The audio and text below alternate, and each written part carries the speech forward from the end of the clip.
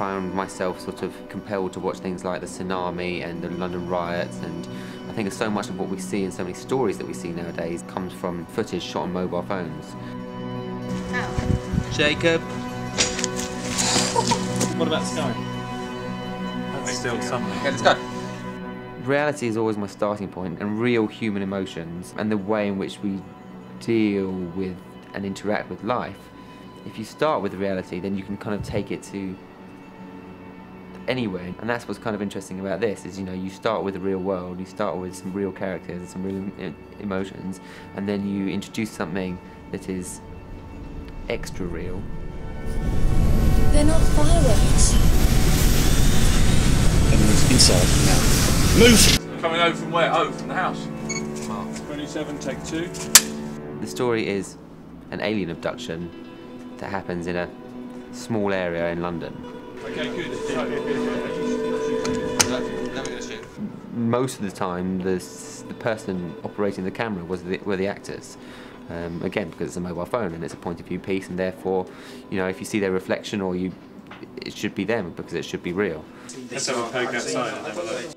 We had a housing for the camera that we made out of a plug socket, which just meant it was a bit easier to move around, and if you dropped it, and because we were running and throwing it around. When we were first told that it was going to be done on a mobile phone, it was going to be shot on a mobile phone, we were a little freaked out because it was a variable that we were not that familiar with.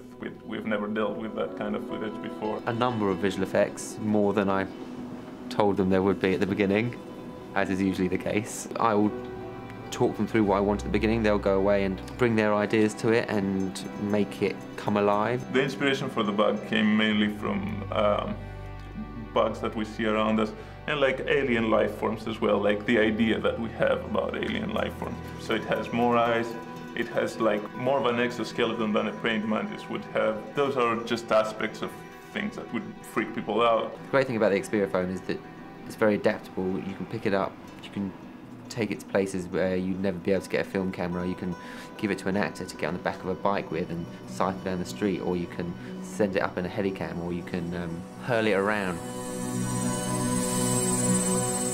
The phone is HD in great and low light conditions, and therefore we were able to shoot the film with little or no proper film lighting, just using the street lights or practical sources within the houses we were filming in.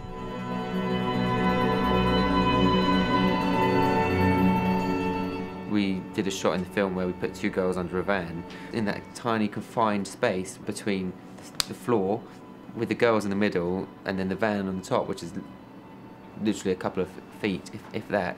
You know, because the camera's so small, you can fit it there and get a shot that you'd never really be able to achieve. It's that freedom and flexibility that the phone gives you that enables it to feel more real.